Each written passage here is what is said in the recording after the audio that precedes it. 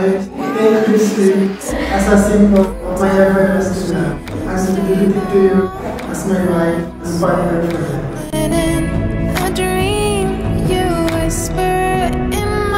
Edgardo, tanggapin mo, singsing rito. March! Ang aking walang bukas na pagmamahal.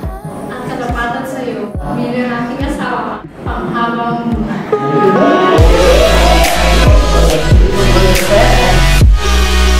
The powers vested in me by the government of the Republic of the Philippines, I now pronounce you husband and wife.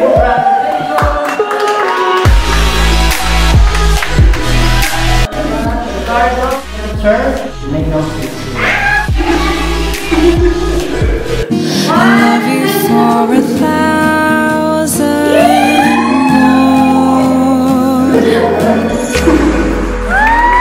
Mabuhay ang bagong kasal!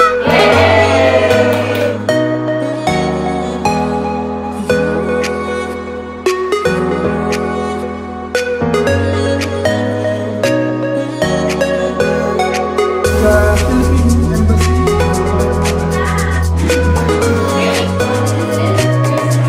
Oo nga, ito na. Alala, ang dami na nag-hortor.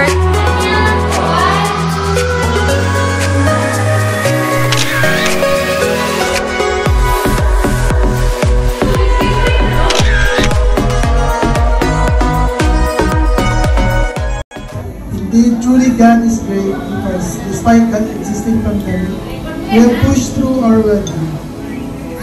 Despite the absence of our beloved parents, brothers, sisters, families like that, we have legally united and has now become husband and wife.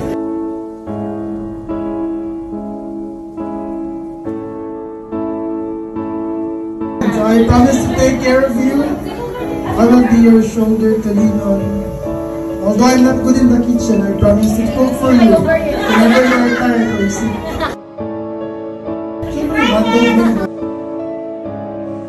I will be your forever travel buddy. At saan mo gusto? So bakit? I will be your shopping partner during sale. During sale, ha? And I will buy all your needs. Really want to spend the rest of my life.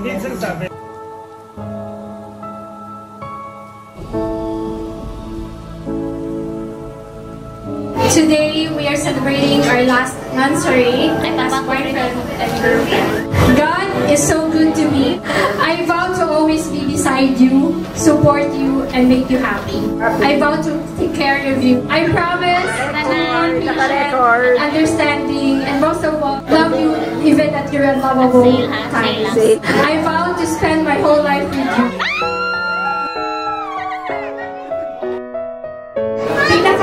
Siya. Anong reason ni Edgar bakit siya sumunod dito sa Dayfox?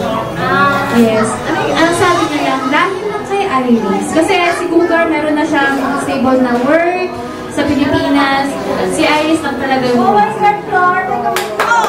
kasi sa personality ni Iris, very kind lang, napaka-humble. Madami din kami mga happy memories sa mga vlogs namin. Happy kami kasi kami nag-enjoy kami. Sila din nag-enjoy.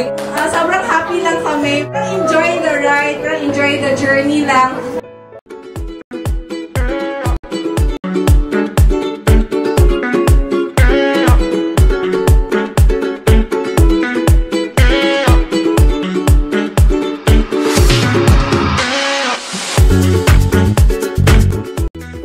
Yes, so Lord God, thank you for the love na meron po si Edgar and Irish ngayon, Panginoon.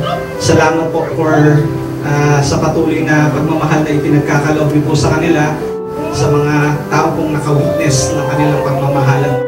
Lift up sa inyo, Panginoon, yung kanilang mga heart's desires, Panginoon, and very soon, yung pag-start ng kanilang pamilya, and you continue to guide them and be with them sa panimula ng kanilang pagiging isang buong pamilya, Panginoon. We lift up lang din po ang kalusugan ng couple na to, Lord, at lalong-lalo na po yung kanilang mga mahal sa buhay. We ask this in the mighty name of Jesus, who lives and reigns with you, one God, forever and ever. Amen.